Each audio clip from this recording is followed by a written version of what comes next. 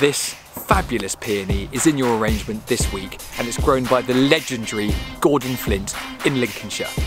Let's put it together with the rest of the flowers.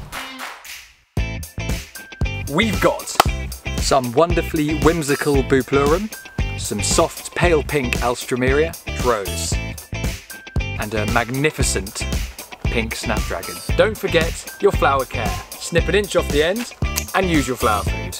Let's pop them together. Start with your peonies in an even triangle around the edge of the vase. Do the same with your roses, filling the gaps. And follow the shape round with your Alstro.